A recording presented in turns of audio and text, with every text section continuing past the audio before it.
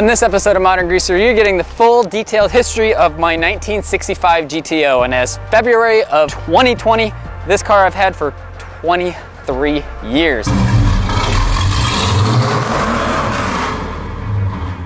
actually had a picture of this car on my birthday cake when I was 8 years old, and I grew up around this car, and somehow I'm lucky enough to still own this. Growing up around this GTO as a kid had me obsessed, so obsessed that I built my very first GTO out of an old basketball hoop and wood. It doesn't look like a GTO to you, does it? Well, look closely. It has its own hood scoop. It's a frickin' GTO in my book. This car started out in Cedar Rapids, Iowa from a Graff Pontiac. It eventually made its way to Rockford, Illinois, where I met up with it. So back in the late 80s, this car used to come ripping down through the countryside, and I could hear it and I'd come running out to see it. So this car sat on the farm for 10 years, and when I was a little kid, the vent window was broken and I'd reach my hand inside and open up the door and go inside the car and sit in it and pretend that I was driving it. I was in love with this thing. So back when I was 12 and 13, believe it or not, I was installing fences on a farm trying to pay off the student loans of the owner of this car where it sat for 10 years. On my 14th birthday, I came down the stairs to hear a little GTO playing on a radio, and the keys were handed to me. So since this car sat for so long on the farm, nearly 10 years, with the carburetor sitting on the passenger side floor, I began taking out the spark plugs and spraying in WD-40 into the piston cylinders. Now, was it the best thing to do? It was probably better than not doing it. After siphoning out the gas with the bilge pump, I took the old Rochester carburetor and installed it back on the car, and it fired up and was driving just fine. But there was lots of issues with it, where it had holes in the floor pan, a foot by foot diameter hole in the floor pan where your feet went. So between the ages of 14 and 16, I started doing the bodywork myself. We're talking about shredded fiberglass, we're talking about sheets of fiberglass resin, and Bondo. So this was the Bondo buggy. I started doing all the body work down the side. I had giant holes. I reconstructed the fender wells, and I had this thing in primer gray. By the time I was able to start driving it to high school, I had a lot of work that was put in it. I actually still have all the receipts even from when I was working on this thing back in the day. And between 14 and 16, I would take it down this industrial park and was able to drive it a little bit, cruising around. So there's probably not too many 14-year-olds these days that are driving 4-speed GTOs around, but we're talking 20 years ago, so it's been a long time.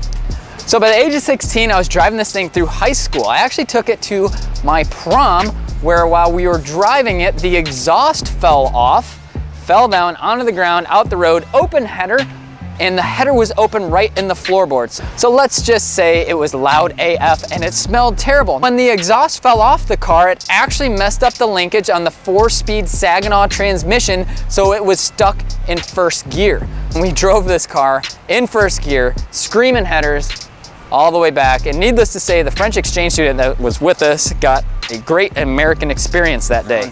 A friend's dad approached me who actually got out of prison at the time around 1999, 2000, and he said, hey, you know what?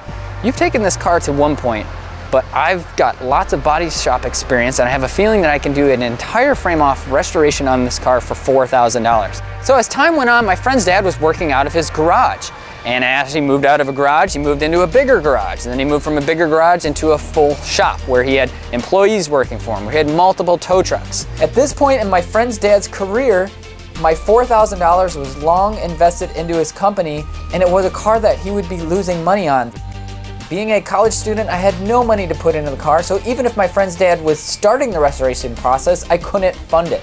So fast forward about 12 years, my friend's dad actually did a lot of work taking the car apart, working on it, but nothing really got done. I had a really good friend who approached me and said, hey, you know what?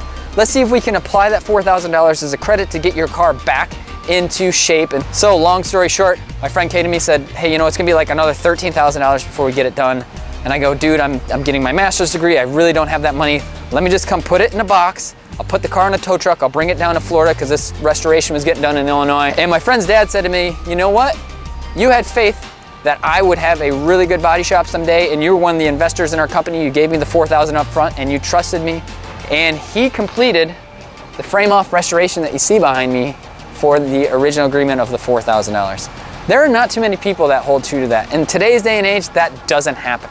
So Coachman's CCR Bodyshop out of Machesney Park, Illinois, completed this restoration. So Coachman's replaced the entire floor of this car. They also replaced the entire trunk floor of the car. They also had to replace the inner fender wells. The entire tail panel had to come out of a donor car from out west. Coachman's went into Chicago and found a pair of doors off of a donor car. It had to have new quarters replaced on the rear. A whole new frame had to be brought in from Florida, which Denny from Coachmans drove all the way down to Florida, picked up the frame, and drove it all the way back. Installing the tremec transmission, Coachmans actually modified the whole tunnel to accept the tremec transmission. They had to figure out all of the right angles for the drive shaft, and it was not an easy task.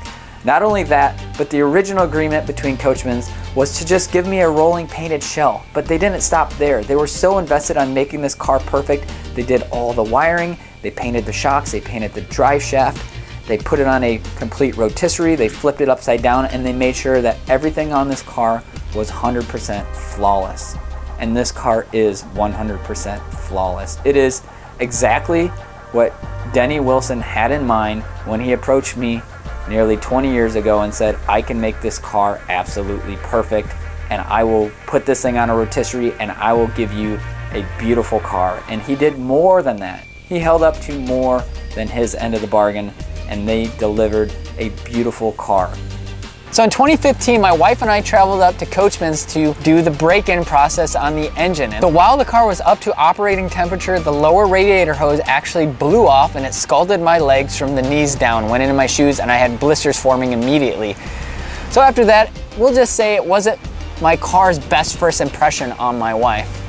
So this 1965 GTO is a VIN verified 237 GTO. Now this car also has what they call PHS documentation. That's Pontiac Historical Society documentation, where they actually go through old microfilm and will verify that this was indeed the GTO package. Now in 1965, you could buy a 1965 Le Mans, you could buy a 1965 Tempest, and for $300, you could actually add on the GTO package, which is the emblem and the higher output motor and a whole bunch of other performance features on the car. This is a two-door hardtop. These cars came in two-door posts, which was having a post here and would have a metal bar that went around the window.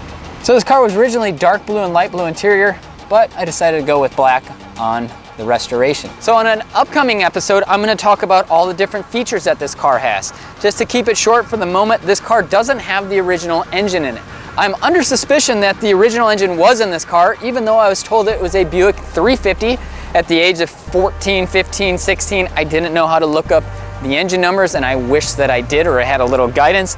And when the engine was plucked and taken out to a farm, it was taken away for scrap. And I'm willing to bet that that was the original high output 389. Now this car came with a 4-barrel carburetor on it from the factory, and it had a Saginaw 4-speed. The engine was professionally assembled by my stepdad, John, who despite his age still plays with blocks. And of course with the help of my own mother. She helped install the crankshaft. Who else can claim their mommy built their engine?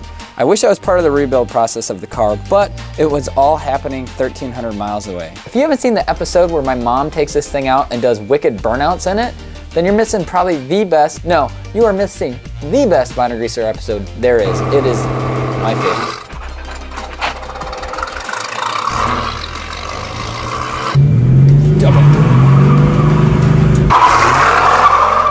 That is not bad for your first burnout. Good job, Mom! The GTO played an important part in our wedding, and by the time everything was over, I think my wife forgave it for spilling hot fluid all over my legs. I'm so lucky to have this car in my life, and I'm so excited for my son Oliver to be the 3rd generation of driving this car. His shirt even says so. So in the early 2000s, my friend Mark pulled the engine out of this car on his farm, and that was the last time he saw it until 2019.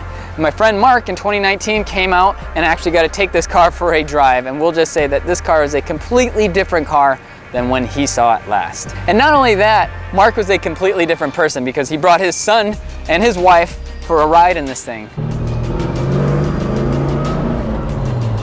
Yeah, we've looked at moving out a ways. Go further out. Yeah, kind of in the country areas. It's hard to give up the Huntington district. Is that fun? I saw a little smile over there. Actually a pretty big one. He was like... By the time this car was completed, Denny Wilson had his complete body shop and very successful towing company out of Machesney Park, Illinois, and he said, you know what, I'm gonna bring that car down to you right before your wedding. And unfortunately, right before my wedding, Denny passed away, and my friend DJ brought the car down, took one of their best tow trucks out of service, and they were losing money on the day he left until the day he came back, and he had a car hauler, and he brought this thing down to me right the week before our wedding. So It means a lot to have really good friends, and I can't say enough words for having friends, and my friends, I actually refer to them as family. I just wanted to say that this car wouldn't be here today without the Coachmans family, especially Dustin Wilson, who orchestrated and researched and made this entire thing happen.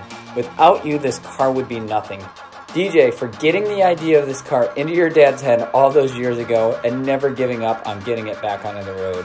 Mike Medeiros, for brushing off the dust of this lost dream and making it a reality with all your talent and skill.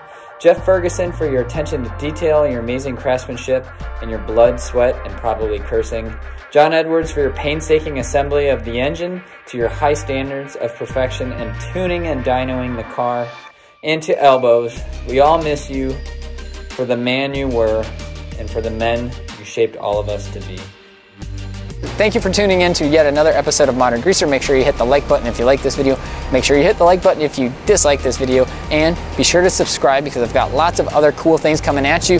The rust-oleum video that I did in the past, we're actually going to experiment with some 2K clear and see if that's going to bring it back to some brilliance. And we're also going to take a look at the mallet supercharged video and hopefully get you guys some better quarter-mile time, 0 to 60 time, and some actual footage of the vehicle moving out so you get a better idea of what that mallet supercharger is doing in that truck, because it is doing great things.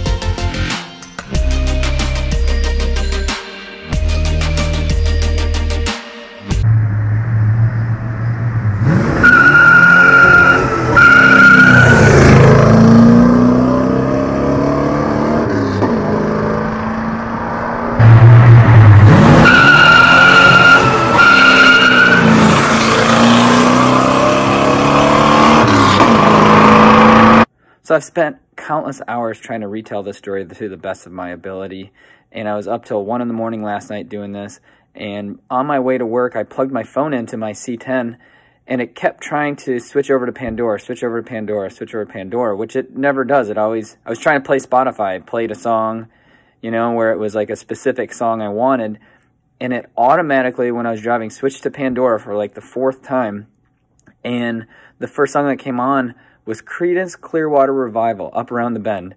And Coachman's CCR Bodyshop is collision custom restoration. And Denny Wilson had marks all over his tow trucks that said, "Ain't no millionaire son." And he loved, he absolutely loved CCR. And apparently, I guess you approved, Denny.